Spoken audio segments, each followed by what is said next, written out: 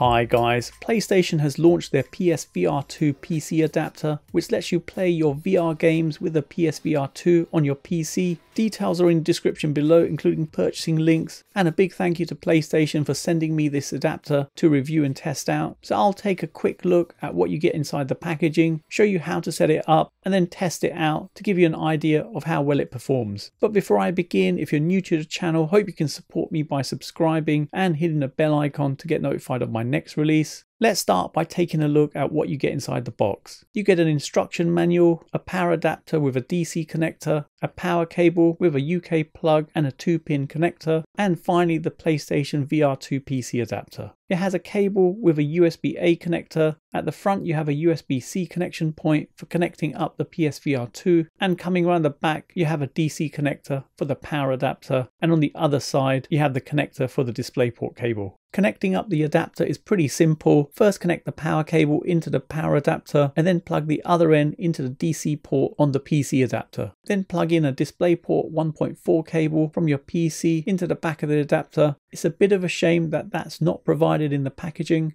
and the other end connects to your PC. Next, plug in the USB-A connector from the PC adapter into your PC. Don't use an extension cable or a hub, as this could cause problems. And then on the front of the adapter, connect the USB-C from your PSVR2 into the PC adapter, and that's it. Once connected and turned on, you'll need to connect both the PSVR2 Sense controllers to your PC via Bluetooth. Bluetooth 4.0 or later is supported, but if you're using a Bluetooth adapter, note that some may not be compatible. I'll include a list of compatible Bluetooth adapters in the description in case you needed one. Now, if you're using the Bluetooth from your motherboard, then remember to install the Wi-Fi antennas on your PC, as these are used for both Wi-Fi and Bluetooth to increase the range. Now, to pair up your PSVR2 Sense controllers to your PC, go into Bluetooth settings, click on Add Device, and on the right controller, push down the PS button and the Options button at the same time until you see the LED light on the side start flashing. Then select the controller to connect it. On the left controller, hold down the PS button and the Create button until the LED light is flashing. Then again, select the controller to connect it. Next, we need to go into Steam and install the PlayStation VR2 app. Once installed, take your PSVR2 headset and switch it on. You'll then feel the headset vibrate and the LED will turn on and turn to white.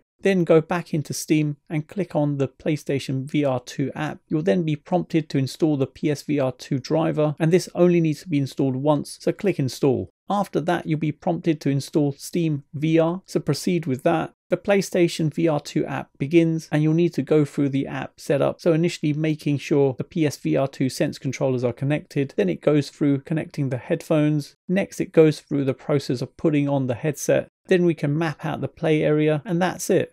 An odd issue I came across was that the Steam VR app initially kept giving an error, and I found that if I switched to a different display port on my GPU, that helped to resolve the issue. Functionality wise, on a PC there is some functionality missing compared to using the VR headset on a PS5. So on a PC it's missing HDR. For the Sense controller it's not got adaptive triggers and haptic feedback, but the rumble motors work. The headset doesn't have haptic feedback and there's no eye tracking, as this functionality is optimized for just the PS5. Now with the headset on, you're placed into a Steam VR room, and from here you can adjust settings and launch games. It's generally easy to use and navigate around, but you will need the headset and the two Sense controllers, as they're used for navigating around and adjusting settings. You can play both VR and non-VR games with the headset, and if you're wondering, you can't get away with just using the headset without a monitor, even though there is a desktop view, so you'll still need the monitor connected to do basic things on your PC, like logging into it and launching Steam VR.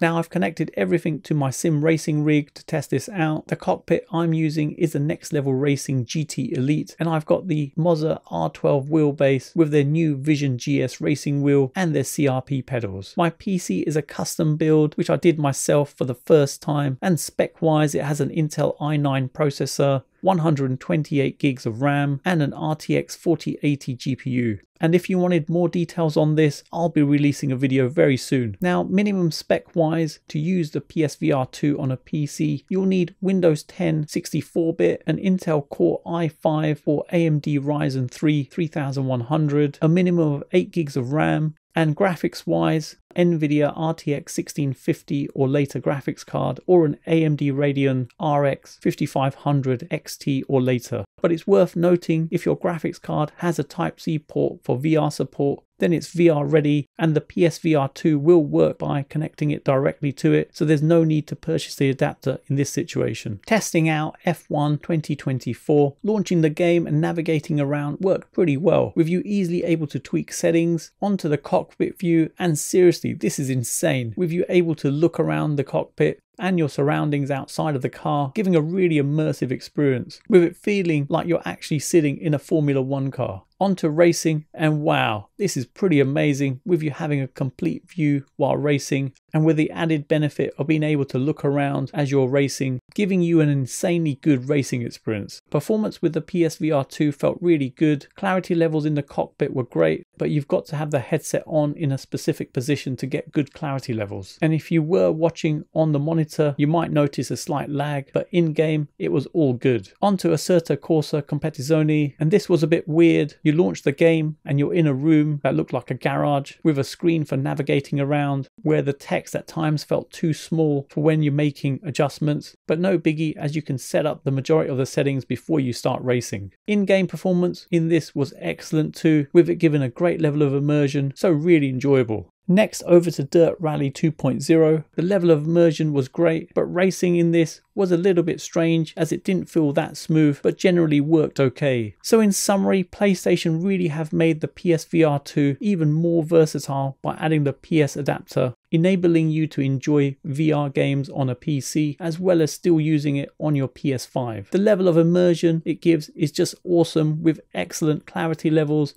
making it a real game changer if you're into sim racing and wanting to take the racing experience to the next level. The setup is pretty straightforward, but Bluetooth connectivity is something to keep in mind, as if you do have connectivity issues, you may have to get a separate dongle. Price wise, it's not bad, coming in at just under £50 or $60, but it would have been nice if PlayStation packaged it with the PSVR2. On the negative side, personally I did experience some motion sickness after a certain amount of time playing, but it does ease up over time, so you couldn't just jump in and race for a couple of hours. You'd have to ensure you take regular breaks. So there you have it, you come to the end of another video, and I hope it's helped anyone thinking of purchasing this. Details are in the description below, including purchasing links. If you have any questions on this, let me know in the comments below. For those of you who've got to the end of this video, please leave a comment with adapter, as it's awesome to see who's got to the end of my video, and hopefully you guys enjoyed it. You can follow me on my socials, don't forget to hit the like button, subscribe to the channel, and turn on notifications to be notified of my next release. Thanks for viewing, and see you in the next one.